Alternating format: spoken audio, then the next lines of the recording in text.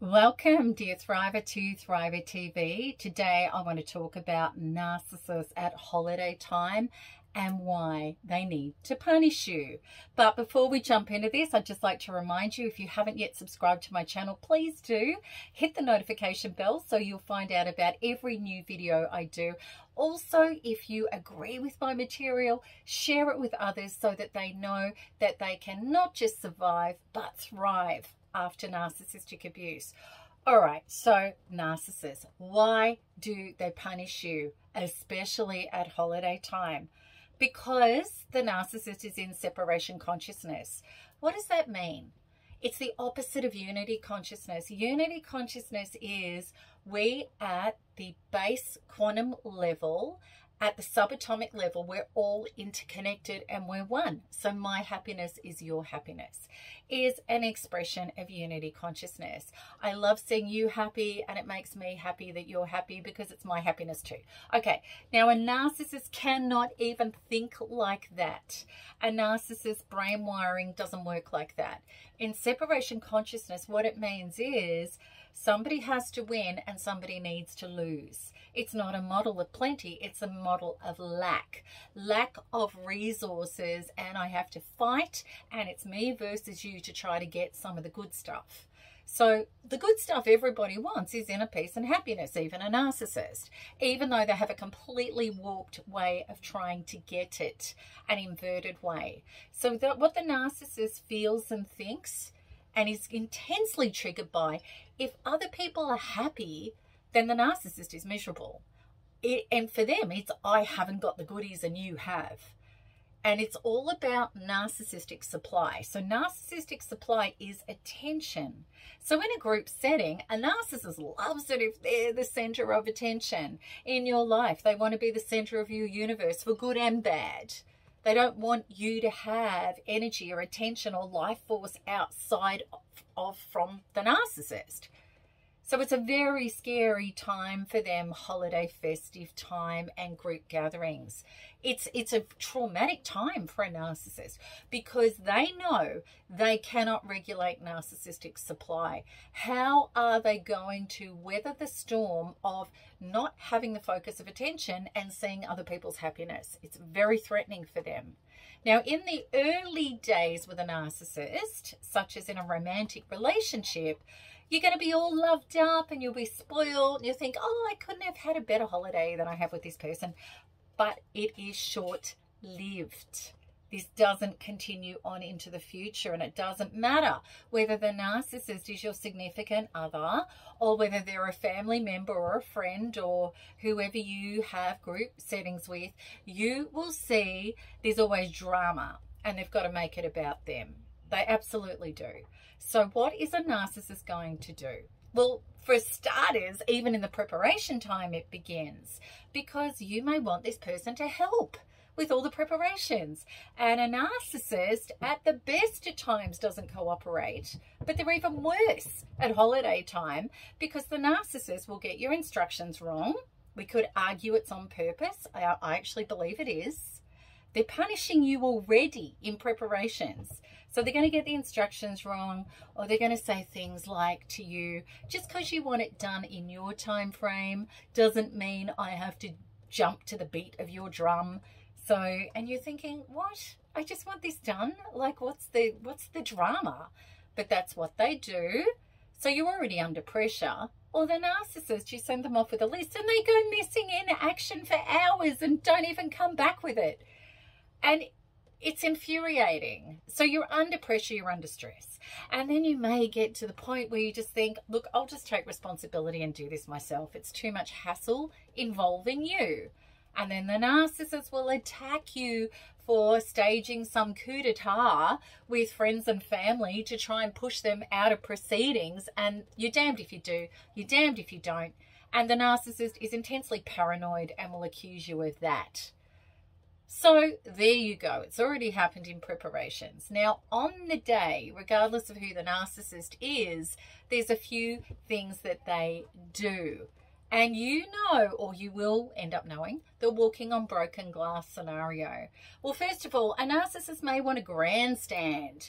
They want to be the center of attention, and it's the same stories and the same things and the same garbage and waffle, and everybody's just like, oh God, here we go.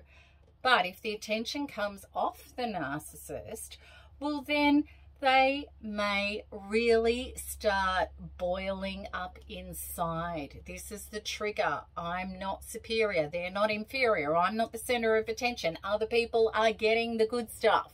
They're getting the life force. They're getting happiness, which means that I'm not. I'm suffering in this terrible consciousness, lower vibrational consciousness of separation consciousness.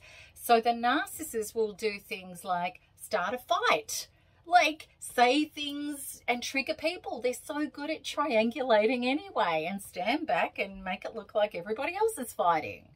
Or the narcissist may be jibbing you on the quiet where nobody can see, and then will trigger you so much you explode in public, and then they make you out to be the abusive one and get, you know, people's sympathy and empathy and narcissistic supply by smearing you. Or maybe they do the silent treatment.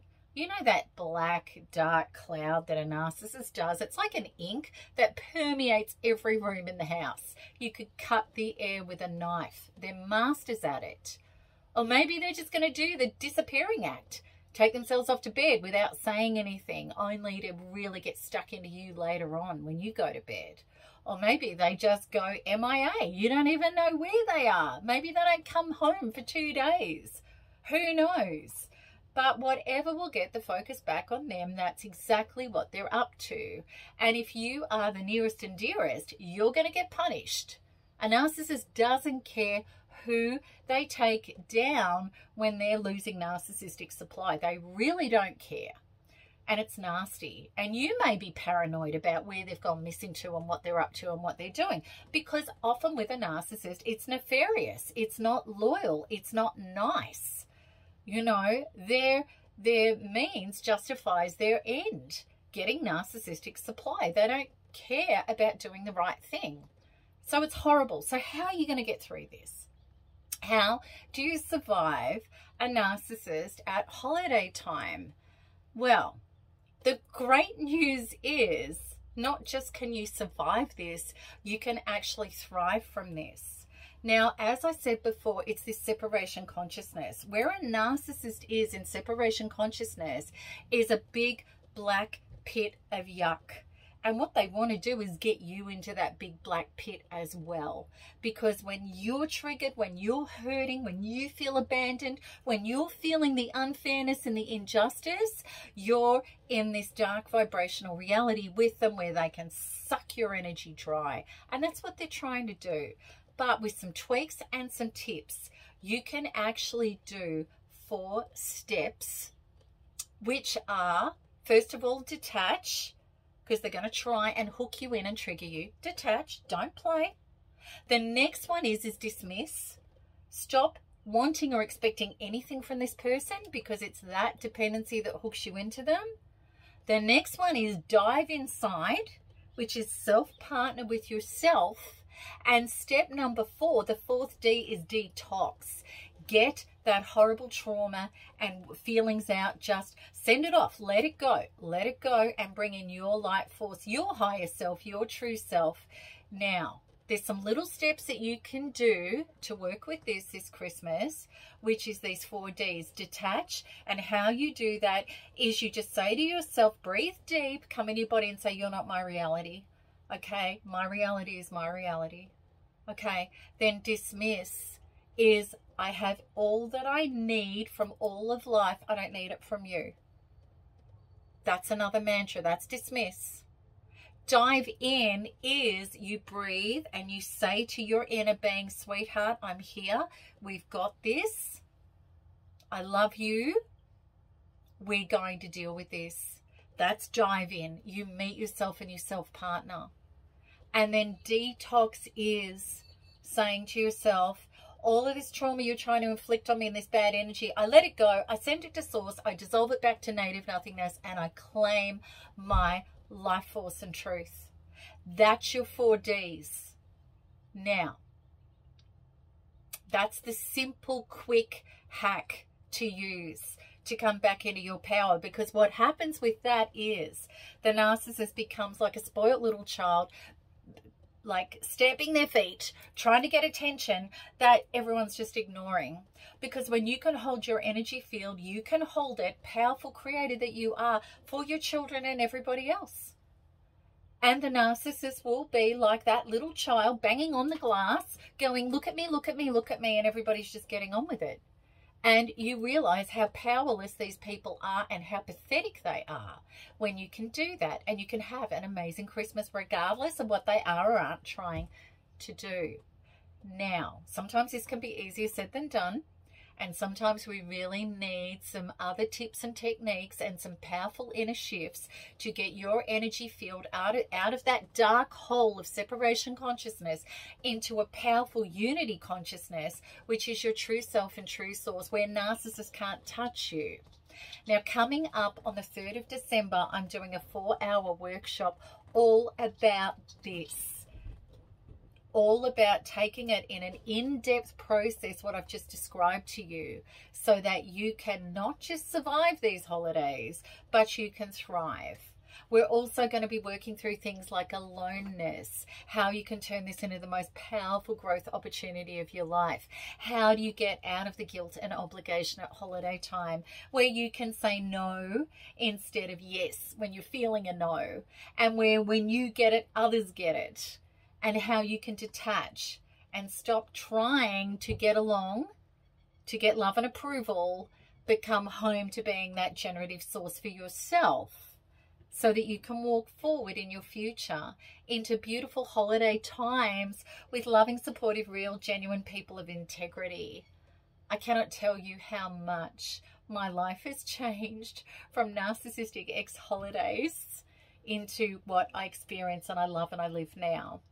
And that's where I want to take you with me.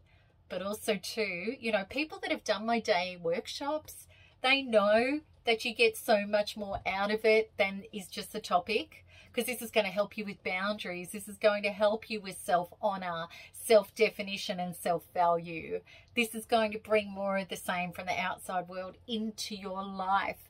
So even if you are through the narcissistic holidays, and I know a lot of you aren't, I know a lot of you are struggling about being replaced with new supply, and we're going to go through all of that in this workshop. We're going to cover the whole lot. Any heartbreak, and it's called Triple H, Healing Holiday Heartbreak Workshop. The link's with this video. And any heartbreak, whether the narcissist is in your life, gone, whether you've been replaced, whether there was new supply, whatever it is, this is going to help you so much. And for those of you who are through it, you know, but you still want more training on boundaries and self-affirmation and getting out of guilt and obligation and people-pleasing, then this is going to be really powerful for you as well. All right, I've really loved doing today's holiday special for you. I've been wanting to do a workshop like this for years because we get inundated in support with people really struggling with the holiday stuff. So this is my early holiday gift to you guys. And you know, jump into this workshop. We have a Zoom limited capacity on it, so make sure you get your place. We've already got hundreds and hundreds of people that are signing up for this. It's by donation only. It's a really tiny amount that you need to pay to come in. And I can't wait to serve you there. All right. So remember your 4 Ds. Okay. Remember those. And also remember Triple H, Healing Holiday Heartbreak. Because you're not just going to get through this. You're going to soar. You're going to absolutely fly and thrive. All right. I love you all. And we'll talk again soon. Bye-bye. Lots of love.